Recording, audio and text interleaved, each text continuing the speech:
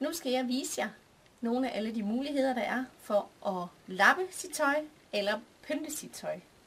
Der er jo alle muligheder i at stryge lapper på eller klæbe lapper på. Og de har hver deres egenskab, de forskellige lapper.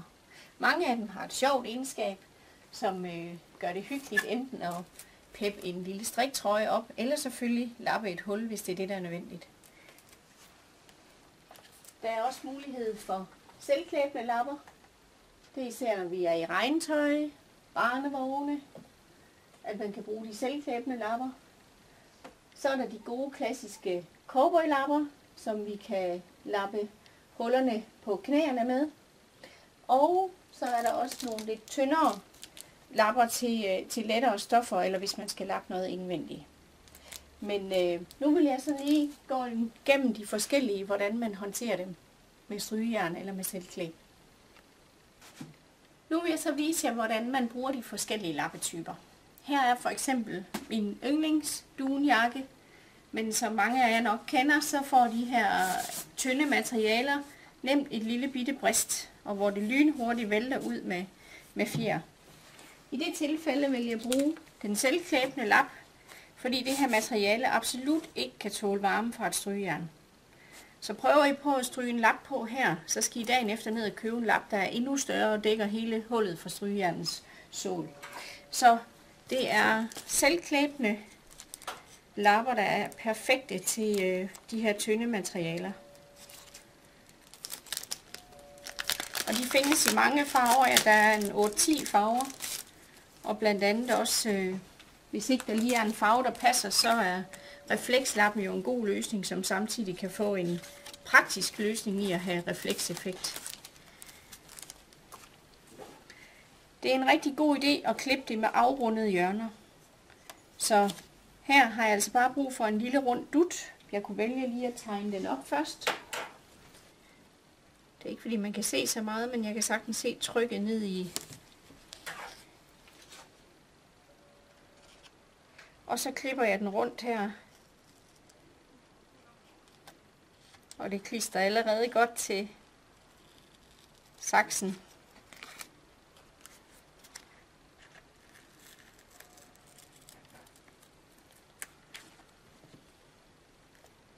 Og så skal vi så lige have bagsiden af her. Det er altid sjovt. Det er ligesom at lege med tape.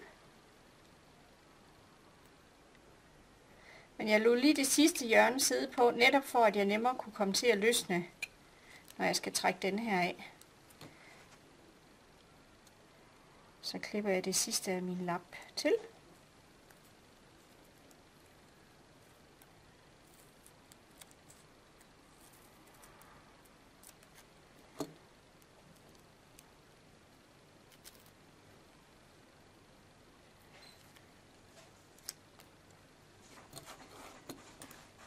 Og så skal man selvfølgelig sørge for, at det er rent og tørt det sted, hvor man skal sætte sin lap på.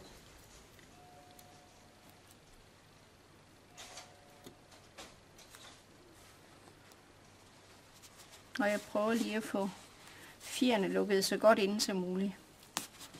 Og så simpelthen bare lige et let tryk rundt her. Sådan her. Så falder den her lap fuldstændig ind i. Og det er godt lukket af. Og det kan tåle vask i vaskemaskine. Og der ligger sådan 2 stykker i en pakke. 2 stykker på 10 x 12 cm. Så der er til nogle gange.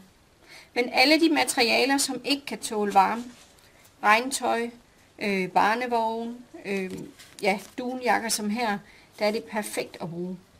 Det nytter ikke at tro, man kan lappe sine cowboybukser med det, for lige så snart vi går over i bløde materialer, bomuld og så videre, så hæfter limen ikke. Så der er det ikke her, man bruger de selvklæbende lapper. Men helt perfekt til de her dunjakker. Det næste, jeg vil vise, det er strygelapperne. Her er de gode gamle yndlings jeans. Og den er altså lige sprækket her i det tyndslidte, klorede cowboy. Det ser man jo rigtig tit, at det er det klorede felter, der sprækker først. Så jeg vil gerne have en lap på mit ben. Og her vælger jeg så en, der er mulighed for at stryge på. Så der han har sådan en meget blank overflade her på bagsiden.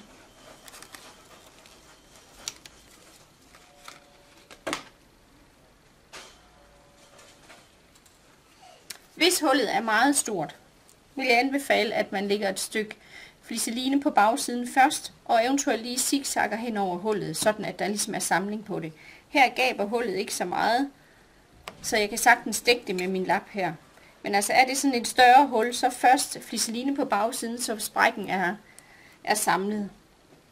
Så lægger jeg lige et viskestykke, eller her mit strygestykke henover.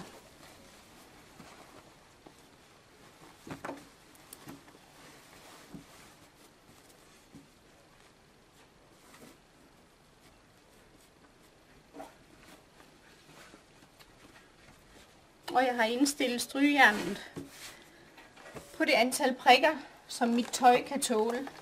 Så i det her tilfælde er det 3 prikker, fordi det kan bomuldstoffet i cowboybukserne tåle.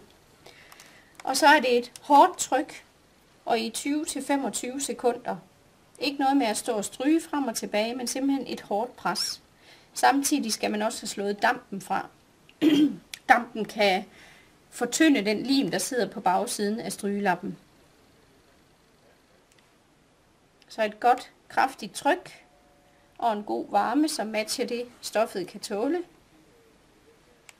Sådan her. Og så sidder lappen rigtig godt fast. Jeg kan gå ind og give den en tur fra vrangsiden også, simpelthen lige vende vrangsiden af buksen ud. Og her er der ingen grund til at lægge strygestykke imellem, og så får den lige de der 20-25 sekunder fra den anden side også. Så er man sikker på, at man har varmet igennem begge lag.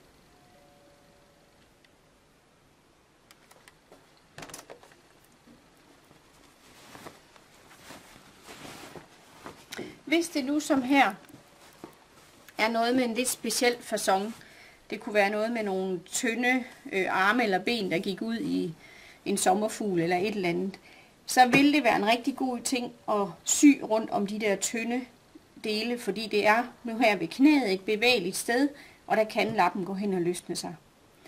Så hvis man skal ind i sit bukseben og sy omkring sådan en lap, så har jeg min symaskine her.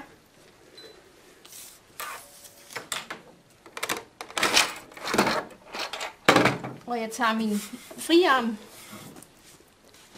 og jeg tager min friarm fri her, så jeg kan få buksebenen ind på. Så slår jeg min transportør væk, så jeg kan frihåndssy min lap på. Og når jeg trækker buksebenet ind over her, sådan her. Men ved at jeg vælger det, der hedder frihåndssyning, eller på nogle maskiner hedder det stopning, så er det mig, der bestemmer. Så er det mig, der bestemmer, hvilken retning man syr. Så jeg har altså ingen transport, og når jeg begynder at sy, så sænker trykfoden sig ikke helt ned på stoffet. Og det vil sige, at jeg kan nu køre rundt i kanten af denne her, uden at skal dreje mit bukseben.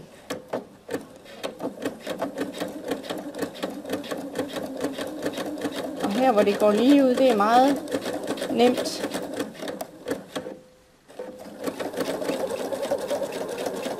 Men nu her har jeg så mulighed for at dreje og sy sideværs, og jeg kan sy baglæns, og jeg kan simpelthen følge rundt i kanten her.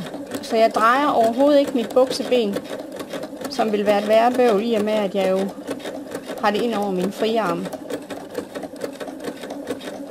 Så på den måde kan man fæstne sin lap. Og det er især godt, altså som sagt, hvis lappen har nogle tynde områder, men også især godt, hvis det er på et elastisk materiale, joggingbukser og træningsbukser især. Der er det vigtigt, man syr, fordi materialet kan give sig under lappen. Sådan der. Nu er jeg fuldstændig sikker på, at min lap den sidder fast. Af andre typer strygelapper er der de praktiske, som falder i med cowboystof, altså i den samme tykkelse stof, som cowboylapperne eller cowboybukserne er. Og de kan stryges på både indvendigt og udvendigt. Hvis man gerne vil have det lidt rå look med hullerne, jamen så kan man sagtens sy sådan en, eller stryge sådan en lap på indvendigt fra. Der er også en tyndere udgave, som simpelthen er lærred, bomuldslærred med lim. Det er alle tiders, for eksempel til der, hvor bukserne bliver slidt på indersiden ved skridtet. Jamen der kan man gå ind og forstærke stoffet. Det er også godt til skjorter og tyndere materialer. Og fælles for dem er, at man klipper med afrundede hjørner, altså man kan sagtens klippe lappen mindre. Der var egentlig Cowboy-udgaven her, der den skåret til som de her klassiske lapper. Der er Ruskinds lapper, det her det er imiteret ruskind. Det kan også stryges på. Hullerne er til, hvis man vil lave en effekt med en påsyning. De er faktisk super gode til babytøj, til de der kravlenisser. Han har sagt, børnene der kravler henover, hvor knæerne bliver rigtig slidt. Der er Ruskinds lapperne rigtig gode til børnetøj. Og de får så også i nogle sjove mønstre. Og det gør de her typer med flerfarvede motiver. De er jo også i alle afskygninger. Og hver gang en ny Disney-film kommer, jamen lurer mig, om der så ikke også kommer som en lap til dine bukser. Så god måde at forlænge sit tøj på, så ikke vi behøver at skal købe nyt hele tiden. Det kan sagtens lade sig gøre at reparere det på en nem måde, og det ser flot ud bagefter.